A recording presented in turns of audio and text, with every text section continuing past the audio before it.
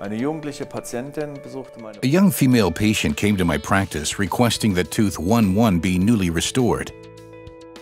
The problem was an inadequate filling that did not appear to match in shade and morphology. Both incisors showed different proportions. 1-1 appeared to be much narrower than 2-1. This could also be determined using width measurement of both teeth. To begin with, a mock-up was fabricated. In other words, a composite of the appropriate shade was applied directly to the unetched and untreated tooth surface. In doing so, the shape was formed approximately in accordance with what one would expect as a practitioner. Creating a mock-up also allows the selection of the subsequent shade to be verified.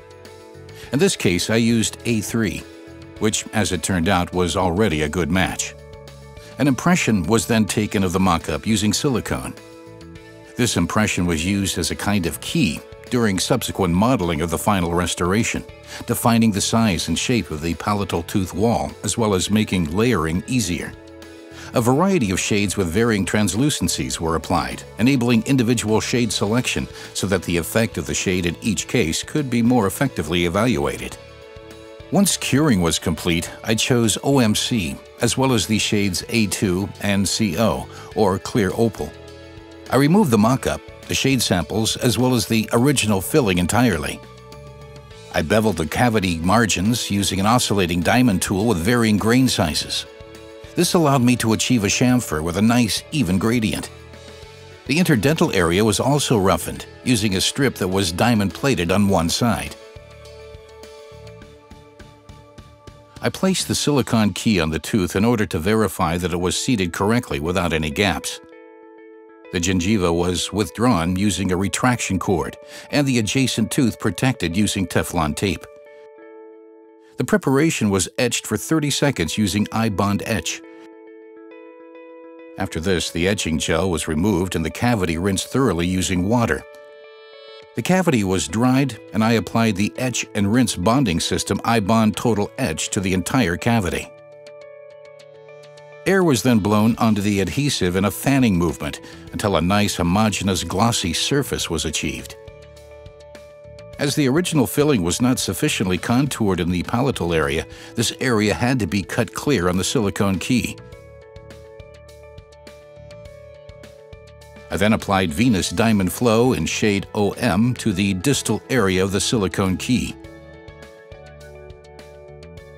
Together with the silicone key, the material was pressed against the palatal wall of the tooth and then adapted to the marginal structures of the tooth using the probe.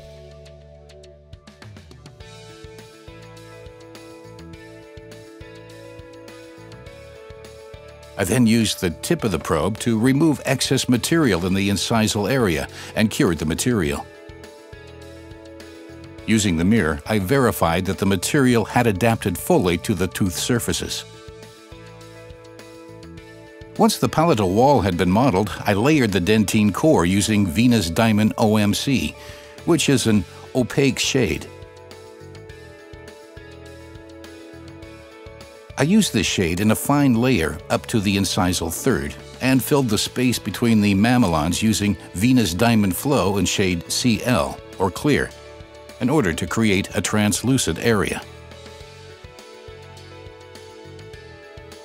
This area then had a gray appearance that distinguished it clearly from the highly chromatic mamelon structures. Once curing had been completed, I then applied a layer of Venus Diamond A2 on the entire incisal area. This created the impression of a lighter color, and the shade had a considerably more harmonious appearance. A final layer of CO, or clear opal, was applied. The shade clear opal created a white, opalescent effect, helping to make the restoration appear very natural. After the final layer of CO had been applied, I now measured the width of the tooth and verified the proportions. Finishing was performed using an oscillating diamond tool with a thin blade that is diamond-plated on one side. The proximal area was then finished, as well as the distal contour. Venus Supra, the pink pre-polisher, was then used to level out and pre-polish the surface evenly. The high gloss finish was achieved using the gray Venus Supra high gloss polisher. In each case, low pressure and lots of water were used in order to obtain a nice, even, glossy surface. Finally, I removed the retraction cord and tested the static and dynamic occlusion, the protrusion, as well as the lateral obtrusive pathways in the incisal area. A comparison showing the final restoration, I was able to achieve ideal proportions by partially layering over tooth 1-2. Venus Diamond has also been successfully adapted to the natural tooth substance in terms of shade. There is no visible shade transition area. The incisal edge also looks very natural. The patient was very happy and delighted with the result.